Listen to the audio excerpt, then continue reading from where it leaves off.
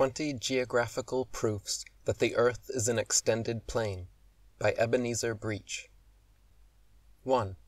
It is usually stated as a most convincing proof that the Earth is a globe, that the incoming and outward bound ship is a standing proof. But that is a mere optical illusion. We have seen the very opposite occur on a calm sea and clear atmosphere. The dark hull will appear first, because the masts are light color.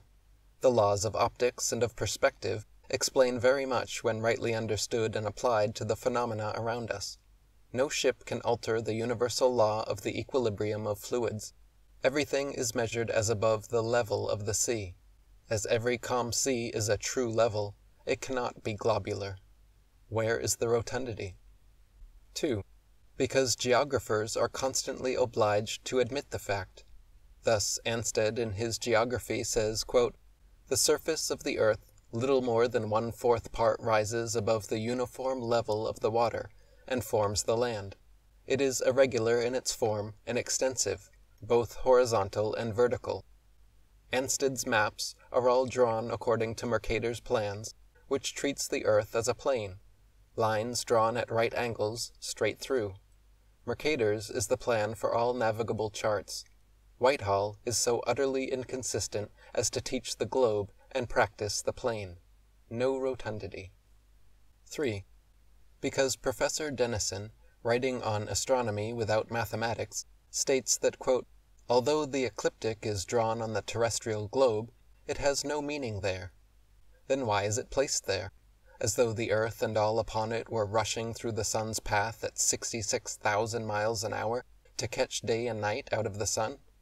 As the zodiac appertains to astronomy, it belongs only to the celestial sphere. 4. Because Keith himself states the pampas of South America form a bare horizontal surface of nearly 1,000 miles from the Atlantic to the Andes. 5. Also, in the same note, page 415, the llanos of the Orinoco form a plain of grass twice as large as France. 250,000 square miles are as flat as the surface of the sea. So here is an acknowledgment that 3/4 of the earth is flat, besides the 250,000 square miles of land. Where is the globe, then? 6. To these may be added the vast prairies of North America, a bit of strait which occupy the level space between the Mississippi and the Rocky Mountains. No rotundity. 7.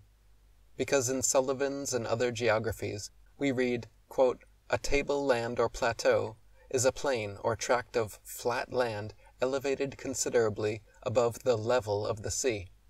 He states that Ireland may be said to be a level country. Surface much diversified, even where it is quite flat. No rotundity. 8. Asia is particularly remarkable for the number and extent of its table or flatlands. In fact, it includes almost the whole of the central part of this great continent. Where is globularity, then? 9. Almost the whole of Tibet, the vast desert of Gobi, and the greater part of Mongolia are table or flatlands. No rotundity. 10. Every continent has plains that are hundreds of miles in extent, therefore no globularity. No allowing 8 inches to the mile, which is prohibited in Britain by Act No. 6, House of Lords. 11. The north and northeast of the European continent consists with few interruptions of an immense plain. No rotundity. 12. In Hindustan, Afghanistan, Persia, Armenia, Arabia, and Asia Minor, there are also extensive table or flatlands. The whole of Central Asia is a plateau. No rotundity. 13. In the interior of Africa there are also extensive tablelands, but their elevation is not remarkable. No rotundity. 14. The Sahara or Great Desert is a table or flatland. The trade winds also forbid the atmosphere revolving with the earth, as they could not blow and prevail 6 months one way and 6 months the other, if the whole constantly revolved one way only. No rotundity. 15. There is the tableland of Abyssinia, as another proof that the earth is not a globe. We read of the plain of Dura in Babylon. Where would the great image have been if the plain revolved 1100 miles per minute? 16. There are also those in Spain, Bavaria, and in the south of Norway. No rotundity. 17. There are also those that comprise the Netherlands, Denmark, northern Germany, and almost all European Russia. No rotundity. 18. The level expanse of sands that are on view in immense deserts prove unmistakably that the earth is not in revolution. The tides also forbid it, as they could not gradually undulate 6 hours one way, 6 hours the other, with the ocean going one way only. 19.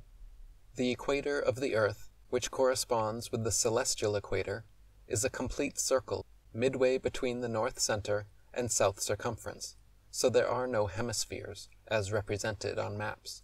No rotundity. 20.